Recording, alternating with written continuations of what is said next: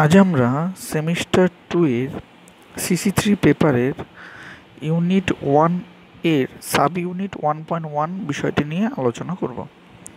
বিষয়টির মুখ্য পর্যালোচনামূলক জায়গাই হলো কনসেপ্ট অফ সাইকোলজি, অর্থাৎ মনোবিদ্যা বা মনোবিজ্ঞানের ধারণা।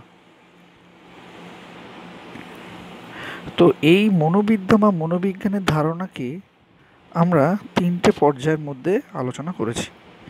একটি পর্যায় হলো মিনিং অফ সাইকোলজি, অর্থাৎ মনোবিদ্যার বা মনোবিজ্ঞানের অর্থ, মনোবিজ্ঞানের বিভিন্ন সংজ্ঞা, যেটাকে আমরা বলি ডেফিনেশন অফ সাইকোলজি।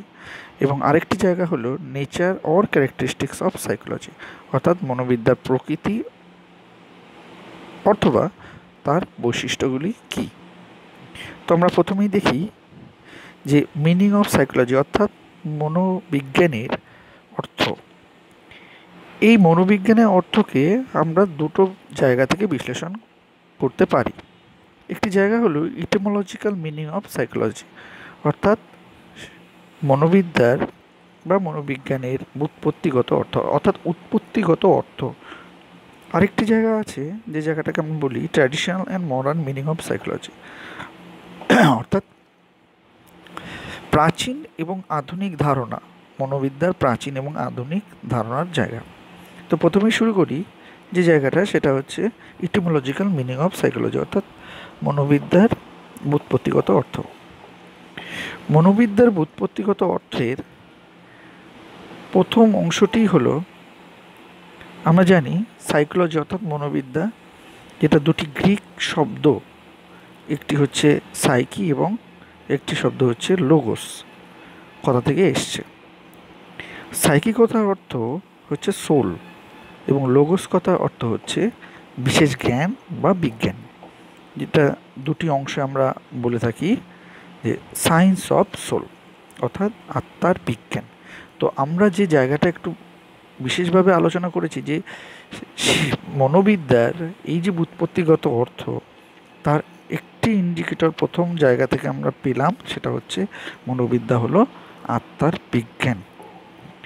তো এই যে শুরুর আগেই প্রথমে একটুখানি বলছিলাম যে মনোবিদ্যার এই যে দুটি শব্দ গ্রিক ওয়ার্ড, তো এটি কেন গ্রিক ওয়ার্ড থেকে এসছে এর প্রাসঙ্গিকতা একটু বিশ্লেষণ আমরা করব। প্রথমেই বলি, এই যে গ্রিক ওয়ার্ড, গ্রিক দেশ, অর্থাৎ আমরা তিনজনের কথা আমরা পাই বিশেষ দার্শনিক। আমরা শর্টে এরকমভাবে বলি যে SPA, আমরা বলি সক্রেটিস, প্লেটো এবং অ্যারিস্টটল। সক্রেটিসের শিষ্য প্লেটো এবং তার শিষ্য অ্যারিস্টটল, অর্থাৎ এরা গ্রিক দেশের দার্শনিক এবং এদের হাত ধরেই পরবর্তী পর্যায়ে আমরা আলোচনা করব, এদের হাত ধরেই আমাদের এই যে সাইকোলজি কথার একটি পর্যায়, সেটা গ্রিক শব্দ থেকে এসছে। এবার আমরা পর্যালোচনার মধ্যে যাব যে জায়গাটা, সেটা হচ্ছে traditional and modern meaning of psychology, অর্থাৎ মনোবিদ্যার প্রাচীন এবং আধুনিক ধারণার অংশে। তো শুরুতেই যেই জায়গাটাতে একটু বলা উচিত সেটি হচ্ছে যে আমরা যে মনোবিদ্যা বা মনোবিজ্ঞানকে পর্যালোচনা করব, তার ভিত্তি হচ্ছে বিজ্ঞান।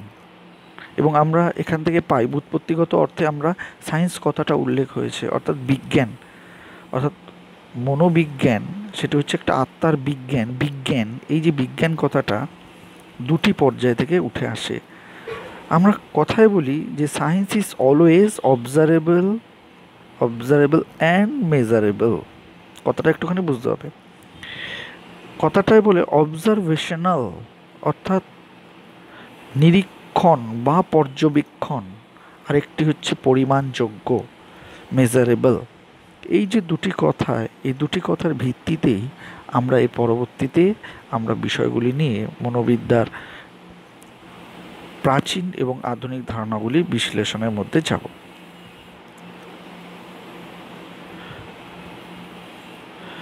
প্রথমেই বলি, এই যে একটা কথা যে psychology is the science of soul, তাহলে প্রথম যিনি নিয়ে এলেন তিনি হচ্ছেন আমাদের সামনে অ্যারিস্টটল, অর্থাৎ গ্রিক দার্শনিক অ্যারিস্টটল। পরবর্তীকালে এনাকে মনোবিদ হিসাবেও আমরা পরিচিতি পাই। তো এই যে মনোবিদ বা দার্শনিক অ্যারিস্টটল, তিনিই প্রথম কিন্তু বলে উঠলেন psychology is the science of soul. তো মনোবিজ্ঞান হচ্ছে আত্মার বিজ্ঞান। তো এই যে আত্মার বিজ্ঞান, আত্মা,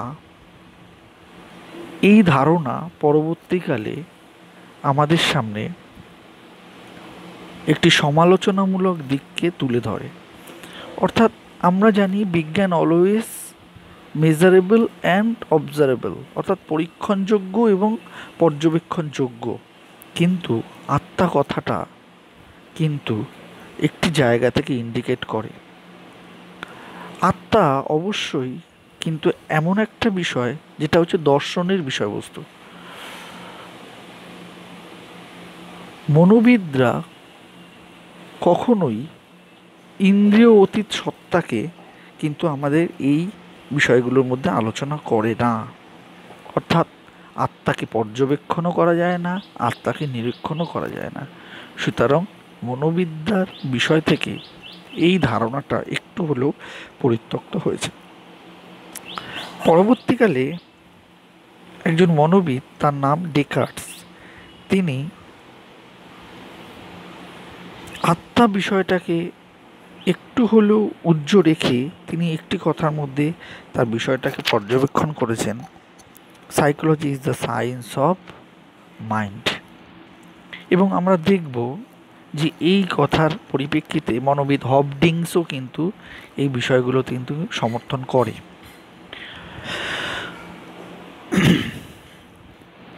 মনোবিদ ডেকার্টস তিনি প্রথম নিয়ে এলেন যে মনোবিদ্যা হলো মনের বিজ্ঞান। তো স্বভাবতই মন এমন একটি বিষয় যা বিভিন্ন ক্রিয়ার অনুশীলন করে। কিন্তু এই যে আমরা একটু আগে বললাম যে আত্মা ও মন দুটোই কিন্তু অস্তিত্ব কিন্তু খুঁজে পাওয়া যায় না। আমরা যদি স্বভাবত বলি মন কিন্তু নীতিবিজ্ঞানে আলোচনা বিষয়। সুতরাং মন কথাটা কিন্তু সর্বগ্রাহ্য বলে মনে হয় না, কারণ মনোবিদ সবসময়ের জন্য বস্তু নির্ভর পর্যবেক্ষণযোগ্য আলোচনার মধ্যেই থাকে। সুতরাং এই কথাটা একটু হলেও এই ধারণাগুলো কিন্তু পরিত্যক্ত হয়। পরবর্তীকালে আমরা দেখব উইলিয়াম জেমস, অর্থাৎ তিনি এই সমস্ত ধারণাগুলোর বাইরে একটি নতুনভাবে মনোবিজ্ঞানকে সবার সামনে কিন্তু নিয়ে এলেন এবং তিনি বললেন psychology is the science of consciousness, অর্থাৎ মনোবিজ্ঞান হলো সচেতনতার বিজ্ঞান। আমরা একটু বলি যে এই উইলিয়াম জেমস তার বিখ্যাত বই প্রিন্সিপাল অফ সাইকোলজি, এই বইটির মধ্যে দিয়ে কিন্তু তিনি তার এই যে সচেতনতার বিজ্ঞান বিষয়টা কিন্তু প্রথম ধারণা নিয়ে এলেন। তিনি এখানে একটি বিশেষ কথার উপর জোর দেন, সেটি হচ্ছে চেতনা।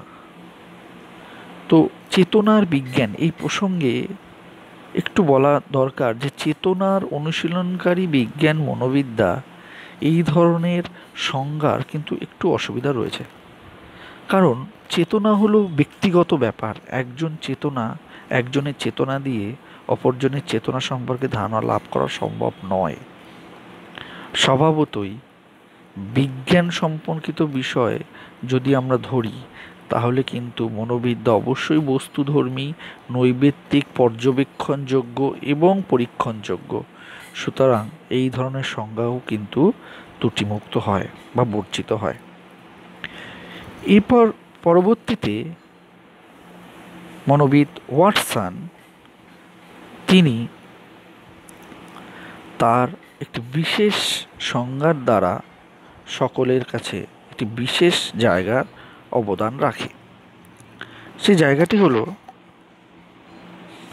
তিনি বলেন মনোবিজ্ঞান হলো আচরণের বিজ্ঞান, যেটাকে আমরা বলি psychology is the science of behaviour, অর্থাৎ আচরণ।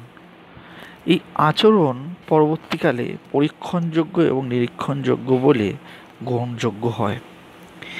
বলাই বাহুল্য আচরণ ব্যক্তির উদ্দীপক এবং প্রতিক্রিয়ার মধ্যে দিয়ে সৃষ্ট এবং আচরণের বহিঃপ্রকাশ, অর্থাৎ আমরা দুটো দিক থেকে আমরা বলি, একটা হলো বাহ্যিক আচরণ, একটা হচ্ছে অভ্যন্তরীণ আচরণ।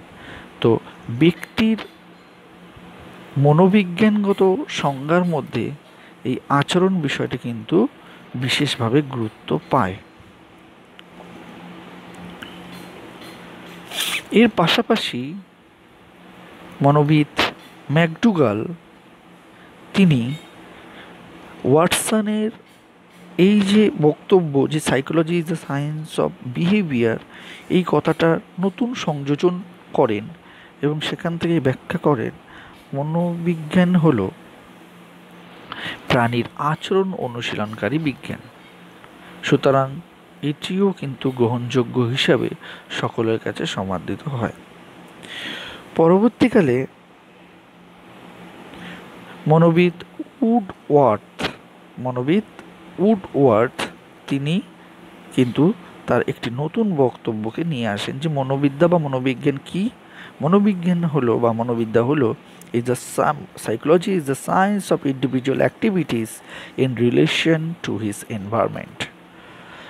অর্থাৎ এই যে আমাদের মনোবিদ্যা বা মনোবিজ্ঞান, এটি হচ্ছে এমন একটি বিজ্ঞান যা ব্যক্তির সকল ধরনের পরিবেশ সম্পর্কিত কার্যকলাপ বা ক্রিয়াকলাপ তার সমাবিষ্টই হলো মনোবিদ্যা। অর্থাৎ এই প্রসঙ্গে একটুখানি বলে রাখা উচিত, এই উডওয়ার্থের একটি মন্তব্য বিশেষভাবে আলোড়ন সৃষ্টি করে আমাদের সাইকোলজির বিষয়গুলোর মধ্যে দিয়ে, যে তিনি একটি মন্তব্য করেছেন যে এরকম বিষয়টি হচ্ছে মনোবিদ্যা প্রথমে হারালো তার আত্মাকে, তারপর মনকে, তারপর হারালো তার চৈতন্যকে, কিন্তু তা সত্ত্বেও তার মধ্যে একটি আচরণ দ্বারাই বিদ্যমান। সুতরাং এটি স্পষ্টভাবেই উল্লেখ করে যে ব্যক্তির আচরণ অর্থাৎ ব্যক্তি নির্ভর, নৈবেত্তিক, অনুমানসিদ্ধ, পরীক্ষণযোগ্য এবং নিরীক্ষণযোগ্য। এই ধারার অনুযায়ী পরবর্তীতে আমরা দেখব যে মনোবিদ উইলিয়াম উন্ড আমাদের কাছে নতুনভাবে তিনি সাইকোলজিকে নিয়ে এলেন বা মনোবিদ্যাকে নিয়ে এলেন। তিনি বললেন psychology is the science of behaviour and mental function. অর্থাৎ মনোবিজ্ঞান হলো আচরণ এবং মানসিক প্রক্রিয়ার বিজ্ঞান।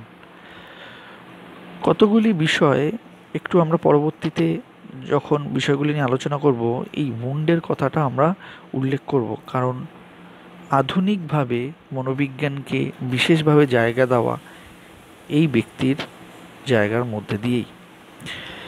এই যে বিষয়টি অর্থাৎ মনোবিদ্যা হলো আচরণ ও মানসিক প্রক্রিয়ার বিজ্ঞান, এগুলি কিন্তু আমাদের আধুনিক মনোবিজ্ঞানের পথ প্রশস্ত করেছে। তিনি বলেন যে মনোবিদ্যা হলো একটি বাস্তবধর্মী, বস্তুনিষ্ঠ এবং আচরণ সম্বন্ধীয় বিজ্ঞান যা আচরণের ভিত্তিতে মানসিক প্রক্রিয়াগুলির বিশ্লেষণ করে এবং মানসিক প্রক্রিয়ার সাথে যুক্ত দৈহিক প্রক্রিয়াগুলি তার স্বরূপ নির্ণয় করে। এবং শেষ পর্যায়গত দিকে আমরা একটি বিশেষ মনোবিদকে আমরা উল্লেখ করতে পারি, যা হচ্ছে ব্রাউন। তিনি বলেন যে psychology is the science of behaviour and cognitive process. এবং এই ধারা অনুযায়ী মনোবিদ্যা বিভিন্ন পর্যায়গত, বিভিন্ন শাখাগত বিশ্লেষণের মধ্যে দিয়ে কিন্তু ভাগ হয়ে যায়। তিনি বলেন মনোবিজ্ঞান হলো আচরণ ও বৈদিক প্রক্রিয়ার বিজ্ঞান।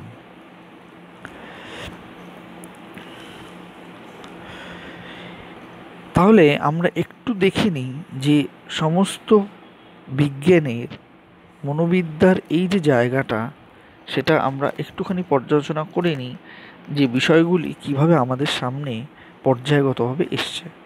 প্রথমেই বলা হয়েছিল psychology is the science of soul, অর্থাৎ আত্মার বিজ্ঞান। পরবর্তীকালে মনের বিজ্ঞান, পরবর্তীকালে সচেতনতার বিজ্ঞান, পরবর্তীকালে বিহেভিয়ার অফ লিভিং বিংস অর্থাৎ আচরণ সম্পর্কিত বিজ্ঞান, হিউম্যান বিহেভিয়ার প্রাণীর আচরণগত বিজ্ঞান, এবং বিহেভিয়ার অফ কগনিটিভ প্রসেস অর্থাৎ মানসিক প্রক্রিয়ার বিজ্ঞান, এবং আরেকটি পর্যায়ে গিয়েছিল যেটা পরিবেশেরগত সমস্তগত ক্রিয়াগত ক্রিয়াকলাপ, তাই হচ্ছে মনোবিজ্ঞান। তো আমরা একটু দেখি যে এই যে সকল মানসিক প্রক্রিয়া, এই মানসিক প্রক্রিয়াগুলির বিশ্লেষণ একটু দেখি যে জায়গাগুলো কি কি পর্যায়গতভাবে আমাদের মধ্যে মানসিক প্রক্রিয়াগুলো রয়েছে। প্রথমে বলি গ্রোথ বা বৃদ্ধি, বিকাশ, পরিণমন, শিখন, অভ্যাস, আগ্রহ, স্মৃতি, পেষণা, প্রক্ষোভ, প্রত্যক্ষণ, মনোভাব, সক্ষমতা, মানসিক ক্ষমতা, সৃজনশীলতা, ব্যক্তিসত্তা এবং সম্ভাবনা। তো এই সকল মানসিক প্রক্রিয়াগুলির দ্বারাই কিন্তু আমাদের মধ্যে একটি জায়গার উল্লেখ করে এবং মনোবিদ্যার এই অংশের একটি বড় জায়গা। আমরা জানি, প্রথমেই বলেছি উইলিয়াম উন্ড, একটু বলা দরকার বিষয়গুলো নিয়ে। প্রথমেই বলি উইলিয়াম উন্ড, তিনি হচ্ছেন ফাউন্ডার অফ মডার্ন সাইকোলজি, অর্থাৎ আমাদের আধুনিক মনোবিজ্ঞানের একজন প্রবর্তক। তার নাম উইলিয়াম উন্ড, এবং তার ক্রিয়াকলাপের একটি বড় অংশ হচ্ছে তিনিই প্রথম মনোবিদ্যাকে বা মনোবিজ্ঞানকে ল্যাবরেটরিতে এক্সপেরিমেন্ট করেন, এবং সেটি হচ্ছেন 1879 খ্রিস্টাব্দে লাইপজিগ শহরে তিনি প্রথম তার পরীক্ষণাগার তিনি গঠন করেন। তার বক্তব্যের মধ্যে সেই জায়গাটাই পরীক্ষিত হয়, যে জায়গাটা আমরা প্রথমেই বলেছি যে মনোবিদ্যার একটি বড় অংশ, সেটা আমরা মডার্ন কনসেপ্ট অফ সাইকোলজি হিসাবে জানি, আধুনিক মনোবিদ্যার সংজ্ঞা হিসাবে জানি। তিনি বলেনি psychology is the interpretation and explanation of behaviour which reflects mental process, and behavior is interaction of this organism to adjustment with environment which is full of stimuli। অর্থাৎ ওই কথাটির উপর দিয়েই উল্লেখিত হয় মনোবিদ্যা হলো একটি বাস্তবধর্মী বিষয়নিষ্ঠ আর আচরণ সম্পর্কিত বিজ্ঞান, যা আচরণের ভিত্তিতে মানসিক প্রক্রিয়াগুলিকে বিশ্লেষণ করে, মানসিক প্রক্রিয়ার সাথে যুক্ত দৈহিক প্রক্রিয়াগুলির স্বরূপ নির্ণয় করে, ব্যক্তির পরিবেশের সাথে সামঞ্জস্য বিধান করে।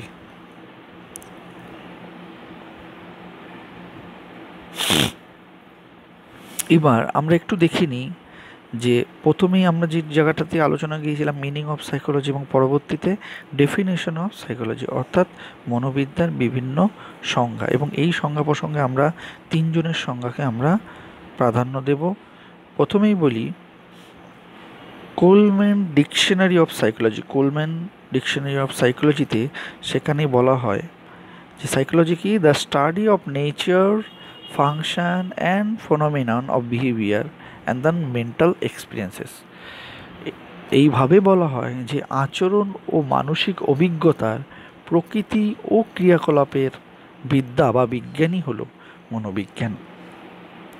পরবর্তী সংজ্ঞা আমরা জানি B.F. স্কিনার কি বলেছেন psychology is the science of behaviour and experience of human being. সংজ্ঞা প্রসঙ্গে বলা হয় মনোবিজ্ঞান হলো আচরণ ও অভিজ্ঞতার বিজ্ঞান। পরবর্তীকালে ক্রো তিনি ব্যাখ্যা করেন psychology is the study of human behaviour and human relationship, অর্থাৎ ব্যক্তির আচরণ ও ব্যক্তি সম্পর্কের বিজ্ঞানই হলো মনোবিজ্ঞান। তো আমরা এই তিনটে ডেফিনেশন একটু ভালো করে পড়ে নেব। পরবর্তীতে লাস্ট পর্যায়ে আমরা পৌঁছে গেছি, সেই জায়গাটার নাম হচ্ছে nature or characteristics of psychology, অর্থাৎ মনোবিদ্যা বা মনোবিজ্ঞানের প্রকৃতি অথবা তার বৈশিষ্ট্য কী। প্রথমেই বলি সাইকোলজি ইজ সায়েন্স, মনোবিজ্ঞান হলো বিজ্ঞান। তাহলে প্রথম নেচারটা কি? মনোবিজ্ঞান হলো বিজ্ঞান। তো আমরা স্বভাবতই জানি মনোবিজ্ঞান থেকে লোগোস কথা, এবং লোগোস থেকে সেটা হচ্ছে আমাদের বিশেষ জ্ঞান অর্থাৎ বিজ্ঞান। অর্থাৎ মনোবিজ্ঞান অবশ্যই আমাদের সমস্ত মানসিক প্রক্রিয়াগুলিকে তার পর্যবেক্ষণ নিরীক্ষণ যোগ্য করে আমাদের সামনে তুলে ধরে। এই জন্য আমরা মনোবিজ্ঞানকে বিজ্ঞান হিসেবে চিহ্নিত করতে পারি। পরবর্তীতে আমরা বলি যে মনোবিজ্ঞান হলো পজিটিভ সায়েন্স। পজিটিভ সায়েন্স মানে বিষয়নিষ্ঠ বিজ্ঞান বা ঋণাত্মক বিজ্ঞান। তার কারণ মনোবিজ্ঞান প্রকৃত বিষয়গুলিকে তুলে ধরে বিষয়নিষ্ঠ বিজ্ঞানের প্রকৃতি হিসাবে তার ভালো মন্দ, নৈতিকতা, অনৈতিকতা প্রভৃতি আদর্শ নিরীক্ষে বিষয়গুলোকে তুলে ধরে। অর্থাৎ এই জন্য আমরা বলি psychology is the positive science. এরপরে একটি বিষয়, সেটি হচ্ছে psychology is the behavioural science. অর্থাৎ মনোবিজ্ঞান হলো আচরণের বিজ্ঞান। অবশ্যই আমরা ওয়াটসন, উডওয়ার্থ, ম্যাকডুগাল এদের কথা শুনেছি, এবং এরা অবশ্যই এনারা বলেন যে মনোবিজ্ঞান হলো আচরণের বিজ্ঞান। কারণ আচরণ উদ্দীপক এবং প্রতিক্রিয়ার দ্বারাই সৃষ্টি হয়, এবং ব্যক্তির আচরণ বাহ্যিক এবং অভ্যন্তরীণ দুই বিষয়গুলো সৃষ্ট নিয়েই পরীক্ষণযোগ্য এবং নিরীক্ষণযোগ্য। এই কাজেই মনোবিজ্ঞান হলো একটি আচরণের বিজ্ঞান। পরবর্তীতে আমরা দেখি আরেকটি নেচার বা বৈশিষ্ট্য হলো সাইকোলজি ইজ সোশ্যাল সায়েন্স। অর্থাৎ মনোবিজ্ঞান হলো সামাজিক বিজ্ঞান। প্রকৃতপক্ষে আমরা সংজ্ঞাতে আমরা এভাবে পাই যে মানুষ অর্থাৎ ব্যক্তি তার মানসিক আচরণগুলি দ্বারাই অর্থাৎ সামাজিকভাবে একটি সমাজের মধ্যে কিন্তু অ্যাডজাস্টমেন্ট করতে পারে তার স্টিমুলেশনের মধ্যে দিয়ে। এই যে জায়গাটা, একটা কথাই বলে যে ব্যক্তি সমাজের মধ্যে তার টিকে থাকা, বেঁচে থাকা, তার অ্যাডজাস্টমেন্ট অবশ্যই তার মানসিক প্রক্রিয়ার দ্বারা, এবং এই মানসিক প্রক্রিয়াটাই কিন্তু হচ্ছে মনোবিজ্ঞান। অর্থাৎ এক্ষেত্রে একটাই কথা বলে, মনোবিজ্ঞান হলো সামাজিক বিজ্ঞান। সমাজ অধিষ্ঠিত, সমাজে টিকে থাকা, বেঁচে থাকার একটি বিজ্ঞান, সেটা হচ্ছে সোশ্যাল সায়েন্সের অংশ। অর্থাৎ মনোবিজ্ঞান হলো সামাজিক বিজ্ঞান। পরবর্তীকালে আরেকটি প্রকৃতির মধ্যে আমরা যাব, সেটা হচ্ছে psychology is the developmental science. বলে মনোবিদ্যার বিভিন্ন মানসিক প্রক্রিয়াগুলি, একটু আগে আমরা যেই বিষয়গুলোকে দেখালাম মানসিক প্রক্রিয়াগুলি, সেই মানসিক প্রক্রিয়াগুলি অবশ্যই কিন্তু বিকাশমূলক দিকের কিন্তু উল্লেখ করে। আমরা কথায় বলি মনোবিজ্ঞান হলো বিকাশমূলক বিজ্ঞান, তার এই কারণেই অর্থাৎ প্রত্যেকটি মানসিক প্রক্রিয়ার পেছনে তার বিকাশমূলক দিক কিন্তু রয়েছে। অর্থাৎ ব্যক্তি যেমন দিনে দিনে তার বৃদ্ধি পরিণমনের মধ্যে দিয়ে যেমন বিকাশ লাভ করে, প্রতিটি মানসিক প্রক্রিয়াগুলো কিন্তু বিকাশমূলকভাবে বিকাশ দিক হিসাবে সে কিন্তু উল্লেখ হয়। পরবর্তী আমরা নেচারটা যাব, সেটি হচ্ছে psychology is physical and mental science. অবশ্যই ব্যক্তিকে আমরা বিশ্লেষণ করি দুই রকমভাবে, একটি হচ্ছে ব্যক্তির দৈহিক পর্যায়, একটি হচ্ছে ব্যক্তির মানসিক পর্যায়।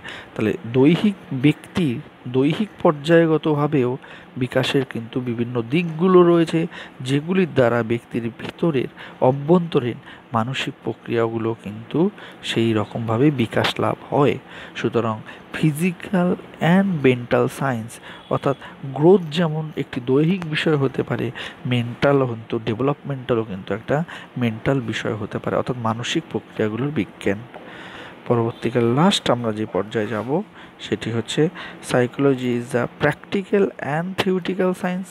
অবশ্যই সাইকোলজিকে তাত্ত্বিক এবং ব্যবহারিকভাবে কিন্তু তাকে বিশ্লেষণ করা হয়, এবং সর্বশেষ বিশ্লেষণের পর্যায় হলো সাইকোলজি ইজ ইন্টারডিসিপ্লিনারি সাবজেক্ট।